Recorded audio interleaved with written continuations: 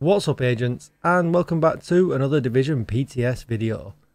Today I wanted to follow up on my last video, which was the ongoing Directive build. We did a lot of testing over on Twitch today to really come up with what we thought was the best all-round build, and one that was really good as well in Legendary. But just before we get started, be sure to hit that subscribe button, give this video a thumbs up, and hit the bell so you are notified when I upload more Division videos. Even better, come on over to Twitch. I could be streaming live right now. And if you need a community Discord, you'll find the link down below in the description. And with all that said, let's get started. So in my previous video, I got a lot of comments saying, why don't you do this, why don't you do that, why don't you do this? And I thought, you know what, I need to go back to the lab and we need to test the ongoing Directive just a little bit more. So previously we had Gunner in here, and we changed that out to Survivalist. Now this build isn't just about doing DPS, it's about supporting your teammates.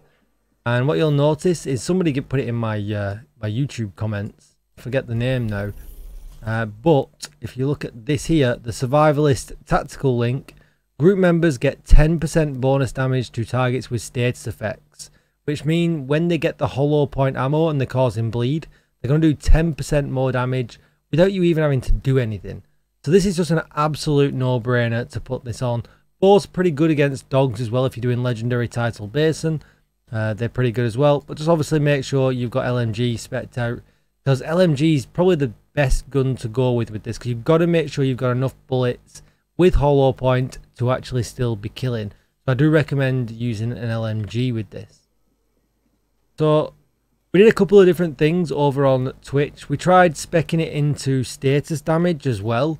So basically you'll see here in my stash, I've got basically a status version of all the ongoing directives. And the status did about 54k per tick. Now I could have got more. We could have put the Arcanist on here, the backpack, and probably got about another 20%, which probably would have taken us up to about 60k, maybe just above. But that really wasn't doing enough damage. So even when they were bleeding and hiding in cover, the 60k a tick, it's just worth nothing. It's just a waste of damage. So we switched away from that and we went back to using all reds. We decided to go with Wicked for the backpack talent. Applying a status effect increases total weapon damage by 18%, because every time we shoot, we're applying the bleed with the hollow point. You can still go with Vigilance. Vigilance is absolutely fine. But it just depends how you feel, because in Legendary, and this is what we really wanted this to work in, you get hit a lot. So you're going to be dropping Vigilance a lot. Wicked is just there more often. I'll go through the other stats in a minute. We did choose to go with the on-directive chest piece because we get 15% multiplicative damage from this. We get up to 35%. Now, we could do a bit of a trade-off here. You could really go glass cannon if you wanted to. So you could basically just whack on the sacrifice and get a straight 30%. But then you would have to drop the contractor's gloves, which is going to drop the LMG and the damage to armor. So although it works out about 7%-ish more damage with glass cannon, but you're also taking 60% incoming. And I just didn't think, especially for Legendary, it was worth the trade-off. I think just keeping the chest piece on was really, really good idea, and not losing the damage to armor and not losing the LMG damage here. I think it just wasn't worth the trade-off. Skill-wise, you can go with the Reviver Hive. And this was the bit that came in clutch during our testing today. Glorious, one of the regulars on my stream, came up with this. He said use the Jammer Pulse, and obviously the Jammer Pulse counts as a status effect. The regular Pulse doesn't, but the Jammer one does. And then, as you can see, I'll use this gun here. But there you go. As you can see, I just caught it with the status effect on. It gave me the 231 hollow point ammo to rip through the ads with. And as you can see, the numbers there, it was like 600k near enough. 700k was what I was getting on all the enemies in Legendary as well. So look on here. So it's 587. But we was using the busy little bee as well. And I was generally procking 1 or 2 enemies, flicking over, and they got 857 there for getting just the proc. So really quick hit for an extra 100k per, per bullet. So really worth it. So let's go through the actual build. So we're going to keep the fire grenades on just to help, because I'm not going to lie, and everyone who saw it in Twitch chat today, getting hollow points sometimes if the enemies don't rush you can be really tricky. So the fire grenades are a really good shout. Obviously as well, you can use the bow if you really want to. We've gone with the Carnage. I've gone with a backup of the GR9 because of the huge mag. But with the Carnage, you can see, obviously I would definitely want to be maxing this out. But we get perfect sadist. Deal 25% weapon damage to bleeding enemies. And hollow point just makes them bleed. And if we are struggling to get a kill to proc for hollow point, after 3 kills it applies bleed. It's the next enemy you hit, and hopefully you'll kill it and you can proc again that way as well. The GR9, I just went with fast hands just to reload quicker, but you could probably just put on regular sadist on there and it'd be really good as well. We use the busy little bee. The change to it's really nice. Obviously this one's dead. It's not really one you want to be using, but it was really just to get the talent off it. Each shot to a different target will give you 1 stack, up to 10. Each stack will give you 20% weapon damage. Stacks will activate once the agent switches weapon and last for 10 seconds. So really just as you start combat, just that 1 shot just gives you 10% damage. 20% damage for 10 seconds. And that is a lot of damage. And actually in Legendary it worked really well because there was a lot of enemies you could just kind of ping and stack it up. And then when something's rushing you, just kind of go ham. But just be careful like there if you're reloading. You've got to be, careful to maximize your time with that extended damage. So I do hope they keep the busy little bee as it is. Then we'll look at the backpack. So I've gone with the Seska backpack because we do want to be as close to 60% crit chance as well. Remember, even though this is a support build of sorts, we want to be able to do as much DPS as possible. Because if you're not killing, you're not really much use in a legendary, and if you're not buffing, the whole build's absolutely pointless.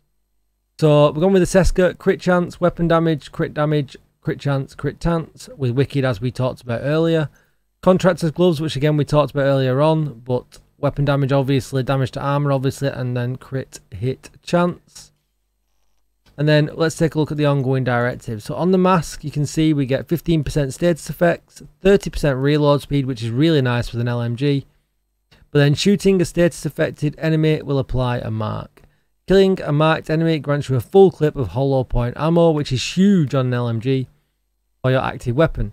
And half of the clip of the agent's active weapon to the rest of the party. So just remember, that's the agent's gun. So if they're using M1A, they're going to get 6 bullets and so on. They're not going to get half of your bullets, they're going to get half of their own magazine.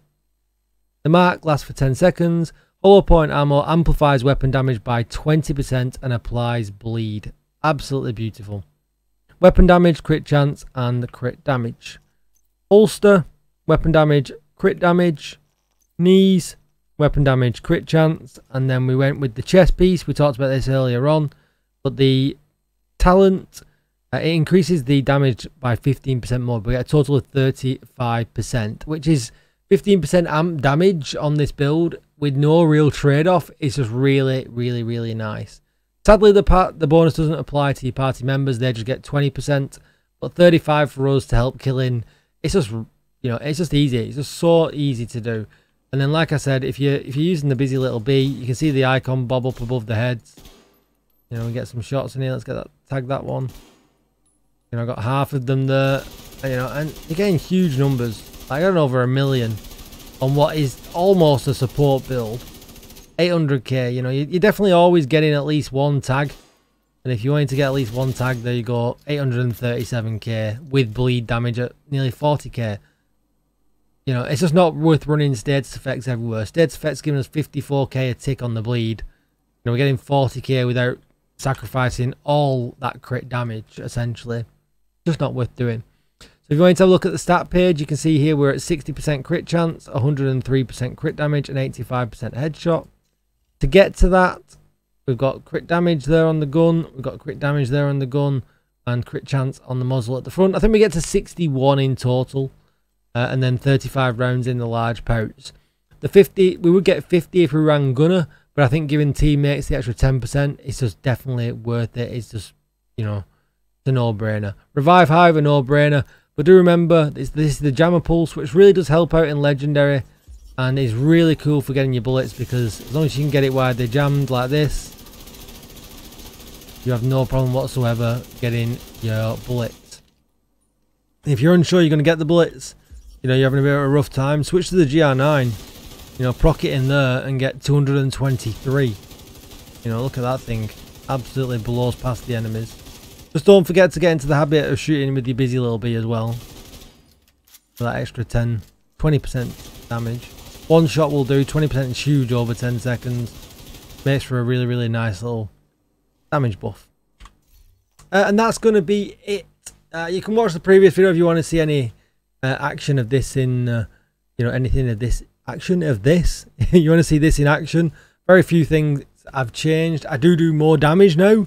But I don't think it's worth me extending the video any longer than what it actually is. But I'm now going to prep up this build on the live server, ready for, hopefully if this goes live. I need to get the holster. I had to use the caches to get the holster. I haven't got a holster to fit it. But it's really easy to put together as well. Really, you know, pretty much everyone's probably got all of these pieces already. So the minute this is going to go live, I'm going to have this to play with. It's just really, really nice being able to do that much damage with an LMG and then provide all that damage buff to your teammates at the same time. Thank you for watching, everybody. Don't forget to hit subscribe and give this video a thumbs up and hit that bell for notifications. Come on over to Twitch and say hi or join the Discord. I would really, really appreciate that. I hope you enjoyed it, and I will see you in the next one. Enjoy the rest of the PTS, guys. Good night.